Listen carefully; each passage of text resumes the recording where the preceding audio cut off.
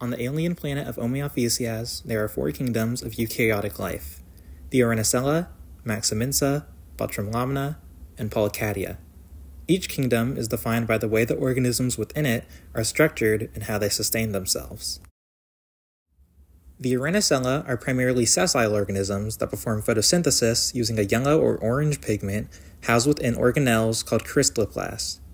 Most of the alien plants have roots to absorb nutrients from soil and specialized structures for producing and releasing spores or gametes.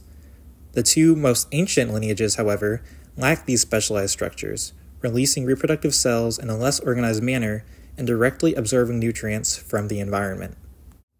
The next kingdom of life are the Maximinsa, and they feed using endocytosis, extending their cell membrane to bring in food.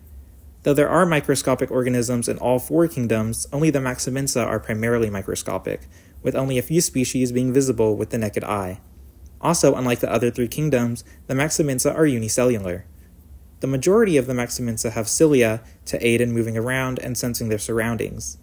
There are also 2 unique and diverse superphyla within the Maximinsa kingdom: the Duroforma and Oculiforma.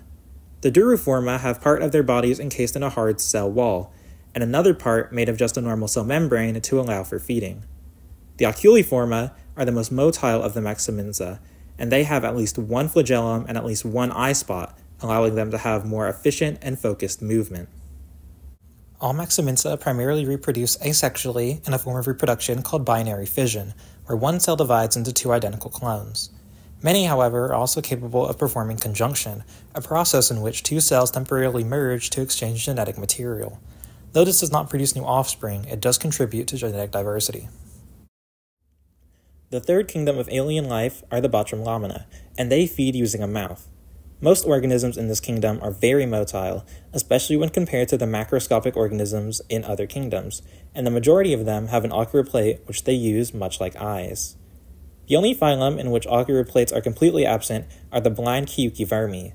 They, along with the Lamnavermi and Gelaticutta, are the most ancient of all Botrymlamna and reproduce hermaphroditically, meaning that all individuals within the phyla have both male and female reproductive structures.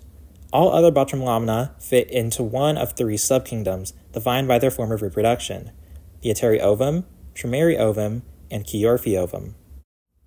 Of these, only the Ateriovum are not hermaphrodites, with distinct male and female sexes. The Ateriovum go through thychomatic reproduction, a form of reproduction in which the female produces small underdeveloped eggs and, using an ovipositor, inserts them into a male through his depository. After entering a male, the eggs travel to the spermatic chamber, where a number of large sperm cells are housed, and once coming into contact with one, an egg becomes fertilized. The next subkingdom, the Trimereovum, have reproductive organs located in one of their legs in the tree maxilla and all of their legs in the radial corpa. After breeding, eggs are laid and the embryo is radially symmetrical. It stays radially symmetrical in the radial corpa, but becomes bilaterally symmetrical by the time it hatches in the tree maxilla. The final subkingdom are the Chiorphiovum. The reproductive organs of the Chiorphiovum are housed on their backs in a structure called the reproductive bell. The breeding organs emerge from their backs, as do the eggs, which stay on their backs until the young hatch. The final kingdom of eukaryotic life on Omiafacias are the Polychadia, and they feed by directly absorbing organic matter that comes into contact with their feeding tissues. The majority of macroscopic Polychadia are sessile, only staying in one place, though some can extend parts of their bodies. The microcadie and duocadie are mostly microscopic, though some duocadie can be seen with the naked eye.